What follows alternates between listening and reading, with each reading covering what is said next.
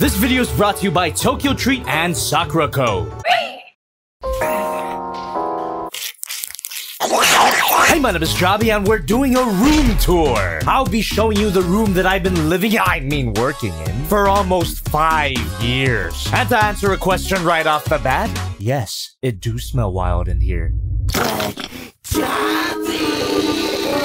It's been 1,400 years since you made a toy review, and you come back with a room tour!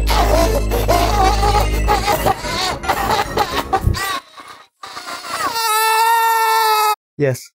I don't mind, as long as there's a Sponsor, Tokyo Treat and Sakura Co. Experience Japan from the comfort of your own home with Tokyo Treat, a monthly Japanese subscription box with up to 20 of the latest, exclusive, and seasonal Japanese candy and snacks. And Sakura Co. is also a monthly Japanese subscription box, but with 20 authentic artisan Japanese snacks and teas from Japan's local snack makers, continuing to share Japanese culture and traditions that have been passed down for over 100 years. Plus one special Japanese tableware every month, which is a beautiful Sakura Co. tea glass in this case. Both are delivered straight from Japan to your door, and both boxes have a different theme every month. These are the boxes for May.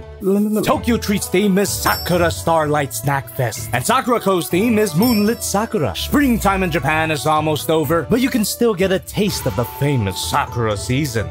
This month, Tokyo Treat and Sakura Co. are inviting you to experience Yukagura, which is the Japanese tradition of viewing cherry blossoms at night. This beautifully designed Sakura Co. box contains the unique and springtime exclusive flavors of Hana Warabi Mochi, Sakura Ame, and Sakura Sweet Potato. Ooh, it's so wet.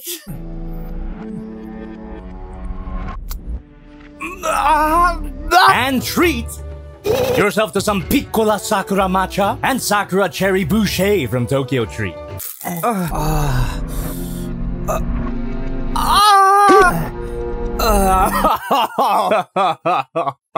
And if you're confused as to what any of this is, there's a booklet explaining every snack included in both boxes. Also, both of them have a lot of information on Japanese culture. So check the link in the description and use my code JOBBY to get $5 off your first Tokyo Treat order and $5 off your first Sakura Co. order. Same code for both links.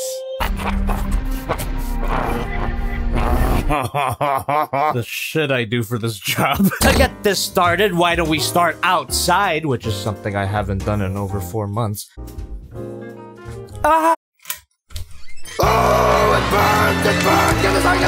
So the first thing you'll see upon entering my studio is my main desk. Get this sippy juice out of the way here.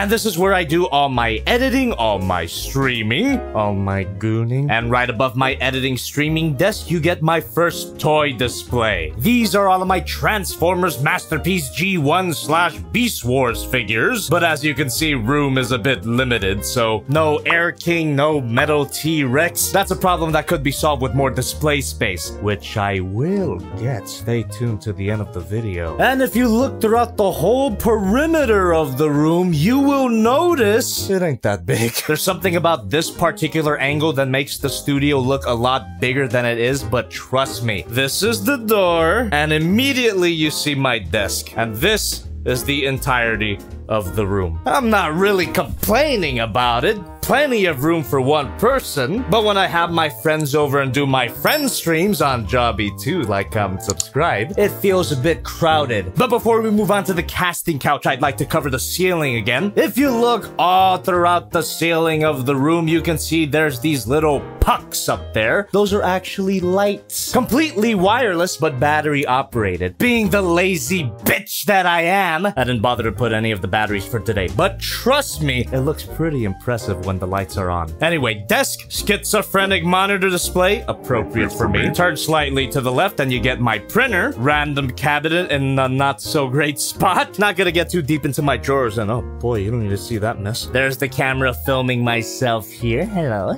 And if we turn even more to the left, This setup should look familiar to you. The review desk featuring my slowly degrading background. You remember when this thing was a lovely shade of gray? It's turned as yellow as my father. I'm just kidding. My father brown as hell. This is the large turntable that I've reviewed all of my figures on. It's electronic, so I can just flip on a switch and it'll start spinning very slowly. I speed it up in post. And these paper towels shouldn't even be here. They should be in my gooning area. We have a tripod, which is usually reserved for this camera that I'm holding right now. And this tripod goes in front of the turntable. And this camera simply hooks in. And now it looks like a Jobby review. Swivel here. Beautiful spread. What is my life coming to? Just don't look under my review desk or else you'll see a certain bag of tricks that totally doesn't contain the disembodied heads of my Moving on to this corner, this is where I stack up the figures I use for size comparisons and the main figures themselves. Not the best way to treat figures that are over $100. But do you think I care about the value of anything? I don't have a god. That pretty much covers the review section of the room. Oh wait, Godzilla shelf. A pathetically small display for such a large character. I just wish I had more room. Wink. Wink. Definitely gonna need more room if I want to display that upcoming alien. Review desk, editing desk, and what the hell is this random thing? This is the stand that I use to mount this very camera onto when I'm doing a Just Playing stream on the second channel. Like, subscribe. Hook it onto here and I'm able to play with the figure on this desk. And with this thing out of the way, you get a clearer look at my PC. The very heart of my operation, custom built, not by me. Technically, all I did was buy the components. It was put together by my good friend Miguel, formerly of Bottle Cap Media, formerly known as Young Broken Board. Also, Miguel was formerly alive. I think about him every night. Not gonna go into this thing's specs. This isn't a computer tour, after all. It's a good machine, has served me well for many years, and will continue to do so. It's enough to run certain games on my VR headset. Speaking of, if we move on from my PC, you see that I have a VR headset. I don't have the most amount of room to play with it, but I make do. I usually stand right there. Gives me enough room to swing wildly when I'm beating my saber. I love Beat Saber. I play it every day. This table's a mess, by the way. Doesn't usually show up on camera, but when it does, it's for those food review things that I do on the second channel. Like, comment, subscribe. As it is now, it just functions as a charging dock for various devices. And I am struggling to move the camera farther than this. That's only because we're all hooked in here. Didn't really quite go into my setup, but if you must know, I have a little thingy on my hip, and that connects to this lovely orange cable that goes right into the ether. So that does allow me a great range of movement. I can move all around the studio, but I am tethered. Makes me feel like an Evangelion. Oh! And the cable plugs right back into this whole complicated setup. Anyway, let me free this camera cable here. Just gonna get out of the way, Martha. I should be able to move the camera even farther so we can explore the other half of my studio. That's how it's structured, into halves. One half, you have the review section here, and the other half, we have the hangout section, which consists of the casting couch. It's usually a lot more packed with boxes, but today I only have some sponsors. This backpack with nothing notable. It's just my gym clothes. I work out in here too. I told you it smelled crazy in here. This lovely but dirty-ass rug. Me and the boys have gotten into some adventures in here. The all-important recycling bin tells a whole story. Beer, Mountain Dew, and a fat. You remember when they said Mountain Dew makes your dick small? I was so stupid. What's wrong with having a small dick? So, I'm just gonna take a seat on the couch now. Very easy to get lost in here and not do any work. I took an hour nap today and it felt so good. But it also felt so pointless. Just like everything I've ever done. From the couch, we get a good view of my console setup. I have all the fundamentals. A Wii, a PS1, and a Nintendo Switch, which I will abuse the hell out of when Zelda comes out. I'll see you in 5 years. And just above that, you get the Goji figures, and one of my favorite possessions of the studio, a large monitor. That was way too expensive for what it is. I love it though, and it does look bigger in person. Again, you have some fuck lights. And above the monitor, you get my Ava setup. Just got my metal builds, my Dynaction, which I never reviewed, my Real Action Heroes, which I never reviewed, Figma Asuka, and metal build Ava Unit 2. And a custom-made bust by Zero G Props, who also made my Goji figures. And next to that, you get a ridiculously placed air conditioner. Not where I would have put it, but I didn't build this room myself. And above all this, you have my random shelf. This one doesn't really have a theme. It was gonna be third-party movie figures, but then I got the Post Plus Gao Gai Gar, which I never reviewed, and immediately fell in love with it, so I wanted to display it. Took down my Unique Toys figures, and just made this a hybrid movie third-party figure shelf with random Japanese properties. It's a thematic mess, but I think it looks alright. But if I had more display space, I could properly categorize them. That's the Monocrab Mega Tank, by the way, Dynaction Ultraman, which I never read. The Generator Industry Metal Slug, Post Plus Gao Gai Gar, of course, and the Magnificent Mecha MMO1. And from there, we're already at our final main component of this room, the ever-present fan art wall. This is approximately how much you see in all of my videos, but there's a lot more that's there. And not all of it is necessarily Jobby fan art, but just some of my favorite artwork that fans have sent me over the years. I'm really happy with the look of this wall, but I wish it was bigger to include even more fan art. And this void in the center is actually a window, which I keep closed at all times to cover the sound of screaming. I don't know if you knew this, but I do that a lot.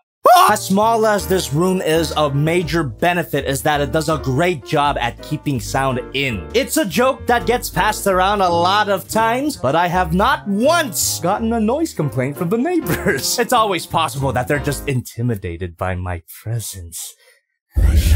Other than that, we're pretty much done here. There's not much more to say about this particular Jobby cave. It's less of a cave and more like a coffin that has been tossed into the Bermuda Triangle, sinking deeper and deeper into the depths of the ocean until there will be nothing left but the sound of silent screams.